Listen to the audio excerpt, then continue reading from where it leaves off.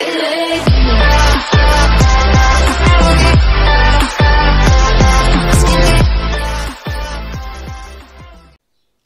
guys, welcome back to this video. In this video, I'm gonna be showing you how you can make it so if you like for roleplay games, you can put in a character ID such as Bad CC or yourself or your friends, and then if you click on change, you're gonna get dressed up as their character. So we're gonna start off by making a GUI. Let's name it like change C GUI, and we're gonna get a frame. And let's position it 0.5, la la, the usual stuff, la la la. Let's do 0.25, 0.3, and I spelled it wrong. 0.25, 0.3, 0. Let's make it a bit like that. I'm gonna do 35. Looks cool.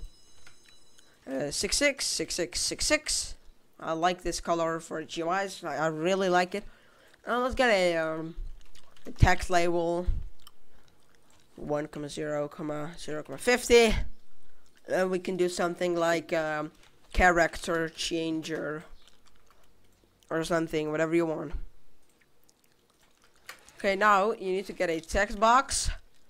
This is going to be the box where they're gonna type in. Can we get a 666666 and then a bit like brighter? Yep, we can. 0. As I said, I do not really care if you like customize it in your own way. Just customize it. Let's do a 200. Okay, that's really wide. Let's not. And we can do a text button.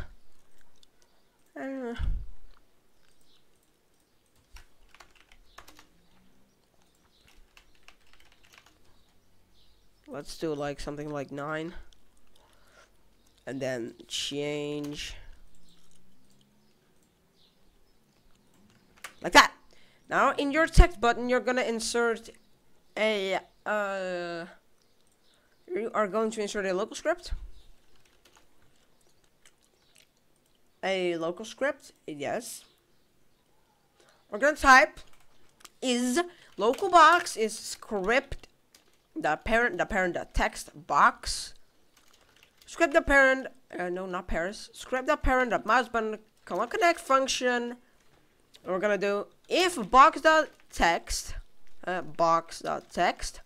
is nothing, then if it's something else then nothing. Local ID will be to number a box.text game.workspace.change handler .change function invoke server ID. What you now gotta do is insert a script in workspace, sorry, and we're gonna call this change handler, and we're gonna insert a remote function. And we're gonna name this one change function.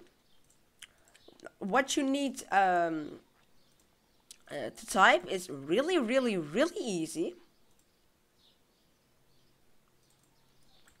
Script.change function on server invoke is equals to a function of player, ID. I'm gonna rain. Wow. What did I do? Okay, player character appearance. I spelled that wrong. Appearance ID equals to ID, and player load character colon, not comma. Okay, this should work. And I forgot something. This will not work. Hold up. Yeah, you need to insert a text button. Let's get one real quick. And over there should be good. You need to make a button real quick. Local frame is script parent of frame visible, not frame.visible. Okay, this should work. Now we can open the GUI. I can go on play. You need to get an ID. I will show you that at the top. No, I will show you a little screenshot of it. Let me get the ID of Asimo, because Asimo is a really good guy. Or not. Okay, got his ID. We're gonna click on change. We're gonna click and put the ID in and change. And we are Asimo now. Hey! And let's get another one. Let's get from who should we do? I'm gonna click on change. We're gonna put the ID in and click on change. And we are Bad CC now. And this is really good for roleplay games because you can dress up as anybody you want.